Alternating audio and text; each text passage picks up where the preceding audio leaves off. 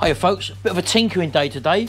I've got a new Irmscher grille to put on the front of the Vauxhall Astra, and also a couple of these hood lift bonnet struts so that we can get the bonnet to hold itself up rather than have the centre prop. Tinkering today, let's get on with it.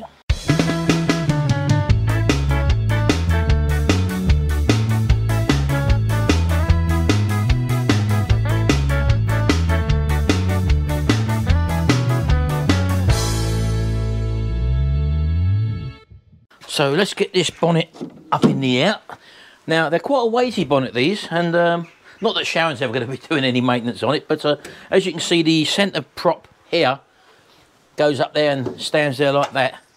And if you're working certain things on the engine bay, it can sort of get in the way. So we've got these gas struts that come in kit form. I just picked these up off of eBay, I think, and they was about 20 odd quid, £24, something like that, I think.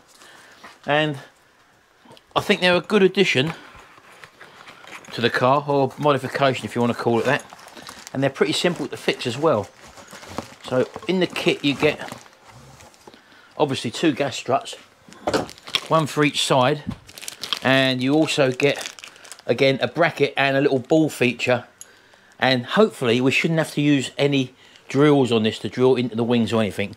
I think we can use the existing holes. So let's have a little look at them first. So the struts are actually really, you can't actually push them in by hand. They are really, really tough. So we get two of them, and all they've got on the end of them, it's just like a little ball and socket sort of thing. So they just literally push onto the ball and sockets of the bracket and the little nipple they come with. And as far as the fitting brackets are concerned, it couldn't be any simpler really. One angled bracket with a ball on that fixes under your existing bonnet bracket.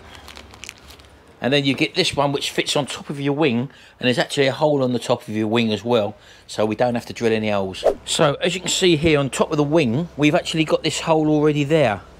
So I'm going to be fitting this through that hole there, and they do give you these two big washers, one for underneath and one for on top. All I will say is the one for on top, the nut on top there, which is all part of the ball and socket, as you can see, seems to be a little bit small, and it could pull through that hole. So all I'm going to do is put another washer on top of this one, and just help with that stability on that one. So all we literally have to do is literally undo that big nut there. This couldn't be simpler. Get the washer. Now I'm going to go and get another washer first, as I said to you. Right, so I've just got a set of washers here, and it just helps me just to make sure that this one doesn't pull through there. You know, that just looks a bit suspect to me, so I'll find a suitable washer. Maybe this one here. There we go, that's better. And then put that one on top of that one like that. Now already you can see that that's a lot better now, isn't it? So I'm just happier that that won't pull through when I tighten up. Then go underneath. You want your washer underneath there. Put that through there like that. A little bit fiddly there with that bottle there. Get me nut underneath there. On there like that. There we go. Right, so I've got a 10mm spanner for the top and a 13mm one for the bottom. That fits perfectly. There we go. So if you're going to do this, folks, get a couple of spanners. There we go. We're just going to tighten down on this. Yeah, it was definitely a good job to put that extra washer on there, because it does look like it would have pulled through.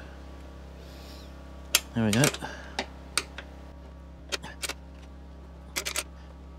Right, okay, that's it, done. So there's the first one on. Let's do the same over the other side.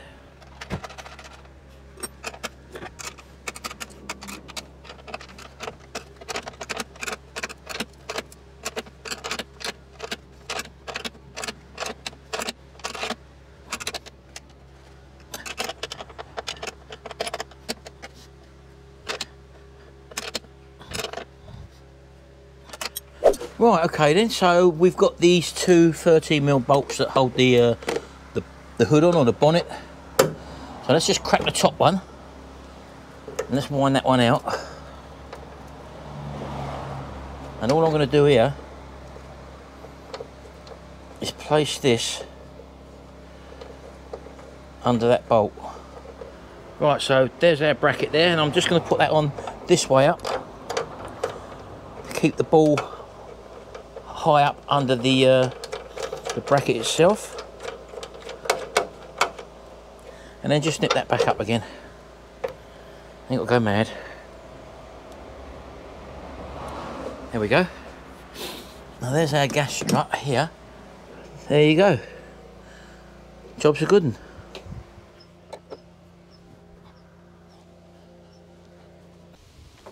There we go. Well folks, it was a lot easier. That bottom one didn't want to go in. Maybe because of the angle more acute, I suppose. So I had to take that one off again, put this one on first. That seemed to work well. Right, okay then, so hopefully they all seem to be attached. If I pull that right down, I just want to go around and check. Seems alright that side. Seems alright that side. That's it.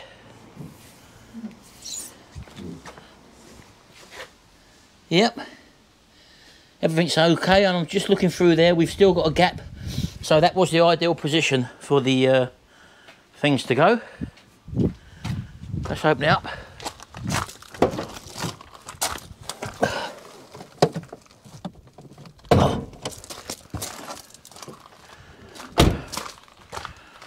And let's pull that clip up. There we go, look. Oh, that's a lot better, isn't it? Look at that, look, all that free space now. Well, I'm well pleased with them.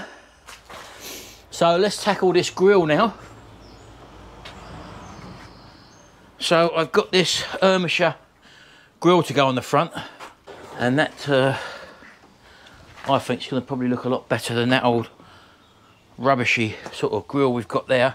So that's going to go in there like that. Again, the badge is missing off of there. It's a little bit marked here in places. And all we've got here is 1, 2, 3, 4, 5, 6 Phillips screws. So I'm going to undo them now, and it should just clip out. So this hopefully should be a nice simple job, providing I can get all the screws out. And they're going to be tight, aren't they? God, they're tight. They are tight. They're only going into plastic, mind you, but yeah, very easy to round them off, I would have thought. So I've got to be careful. And again, they're little self-tapping type screws.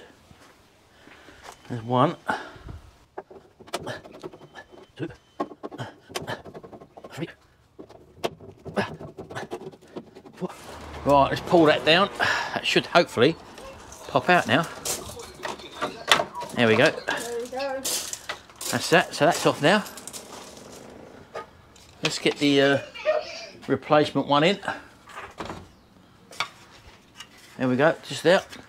That should hopefully all line up.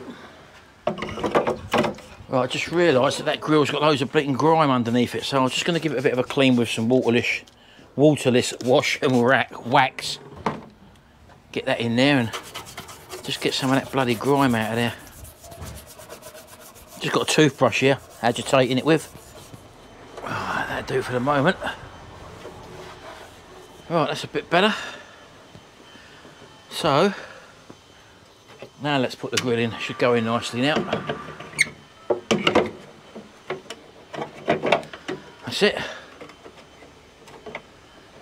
And now I'll screw that back in. And I'll see you in a second. Right. That's it. Job done. Get all my bits out of the way. I've got left nothing under there. I will leave that in for the moment.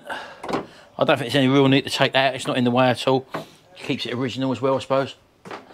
Right, let's shut that down. Like that. And there we go.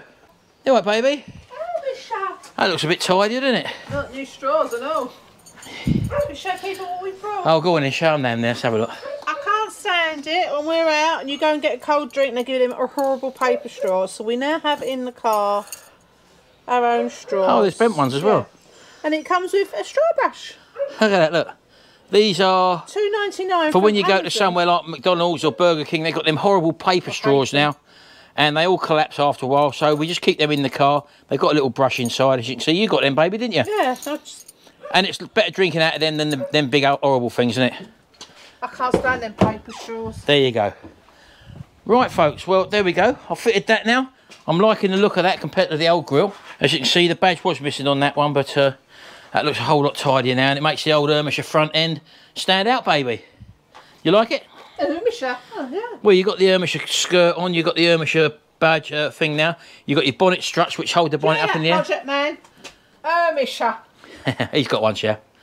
He's just got the little eye there, where we've got the actual Irmscher logo there. This. Irmscher. He ain't got that, Shell, has he? Irmscher. So I was going to do the dashboard lights. I think I'll do them in a different video. I've got all stuff to do with the centre console as well. I've got a reversing mirror, which I'm putting in Sharon's car. That's coming up very, very shortly. Ooh. And as you probably know, a lot of you, that I do powder coating with my electrostatic magic kit. Well, they've kindly got onto me this morning, funny enough, sent me an email, and they said that they're going to give me, you know, the kit I've got in the carry case, my actual powder coating kit complete.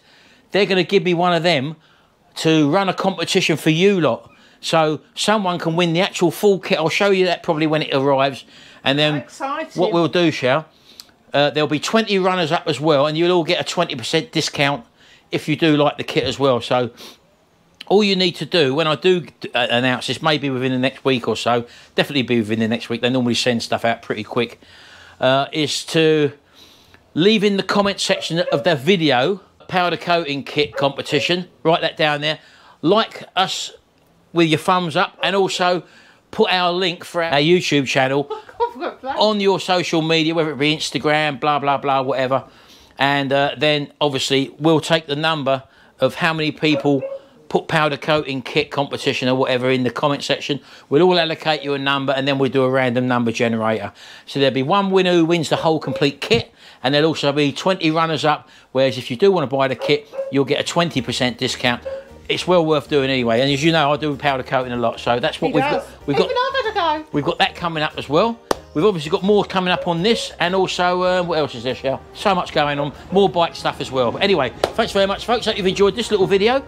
Oh, I've also got a new diagnostic checker as well, which I'll be bringing in a review video. If you don't like review videos, don't bother watching them, because people say, oh, you're selling out. No, I'm not selling out. They've given me this, and I've said that I'll do an honest review on it. That's all I can do at the end of the day, and give you my valued opinion, if it's worth anything. But there again, they think it is, to give it to me.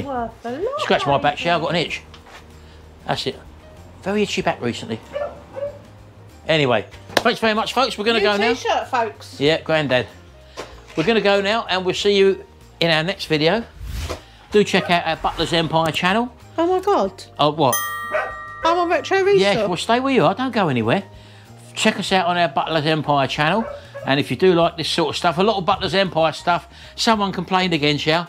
Well, they said, for now? Oh, we see Project Man stuff on Butler's Empire, and you're in these videos. Yes, it's all pretty much the same. Son. Butler's Empire, where is Mummy and Daddy, is our behind the scenes videos. Yeah, so you can see all sorts of stuff, what's going on other channels. Some people charge for that, Shell. They have like a membership site. Isn't it? Yeah, but we just call our back. Oh, patrons, isn't it? They have. Yeah, they're patrons and all that. But we don't. All we do is say, if you want to see behind the scenes, go over Butler's Empire. That's our real life. And you may see some of Project Man stuff on there, because he's here working, so isn't he? That's my son. And he's our son. Anyway, thanks very much, folks. We'll see you in the next video. And until then, bye for now. Bye. Come on, baby. Get the kettle on. I've already got it on, and I've got my cup of tea already.